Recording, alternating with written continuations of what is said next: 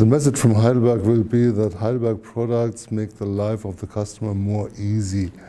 It's an analogy to other areas where you have smart devices which spare you time or which spare you being busy with things which are not really in your interest. No customer of us has the interest to optimum operate a printing machine. The printing machine should optimize itself.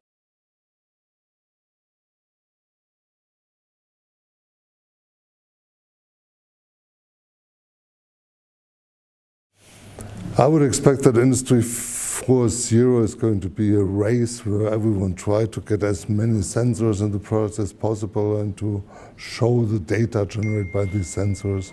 We are going to put a filter between these raw data and data which are really of interest for the customer. That's why we use the slogan, from big data to smart data.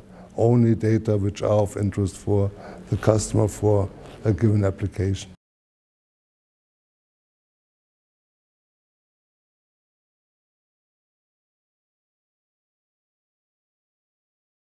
It's digital and digitalization. Digital in terms of our new digital printing family, which ranges from sheet fed offset format B1 to label printing to curved printing, printing of three-dimensional objects.